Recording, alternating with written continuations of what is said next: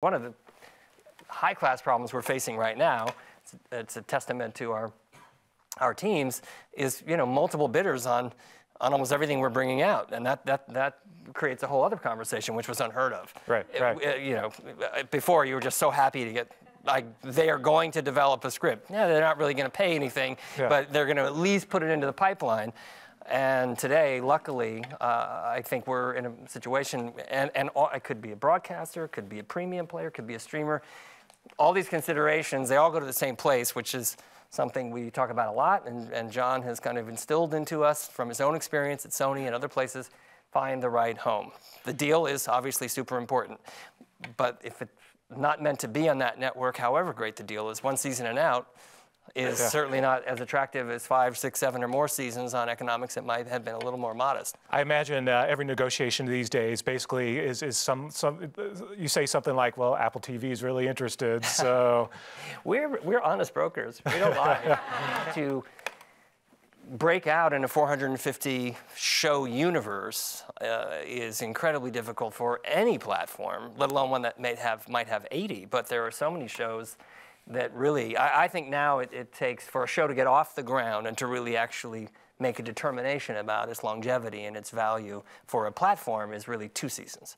And that used to be in broadcast, 1 airing. Yeah. Which if it didn't get a 28 share, disaster.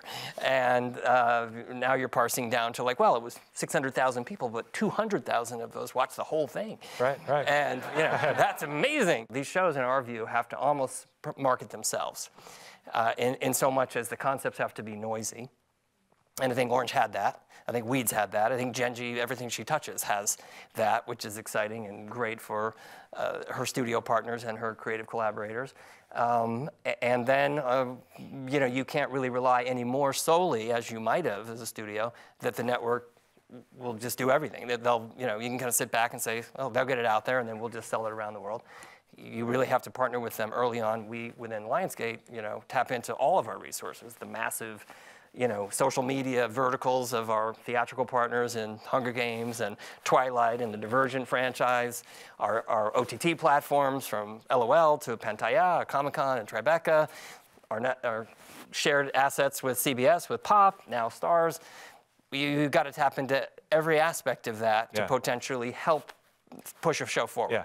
One of the reasons that we remain so fiercely independent and focused on being platform agnostic and selling everywhere is so that we can take advantage of those opportunities. And look, as a seller, as a studio, you're gauging the market at all times.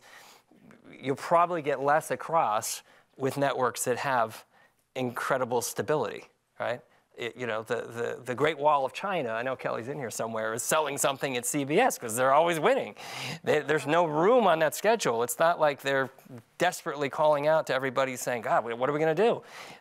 They're on top. They remain, have been for a long time. So but other networks that are maybe between or long-running franchises have gone away or they're pivoting, which Amazon's in the middle of. That's where the opportunity lies, and our job is to forecast at least enough ahead to be in there with the right product.